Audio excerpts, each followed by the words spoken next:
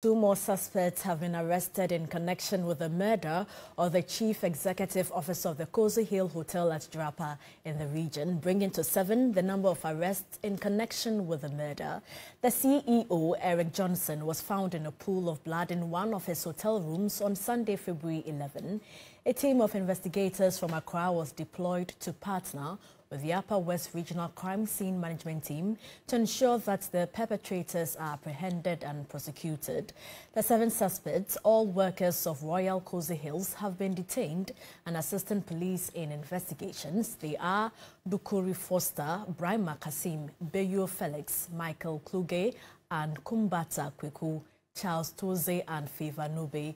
The body of the late businessman has been deposited at the Wa Regional Hospital morgue, awaiting autopsy.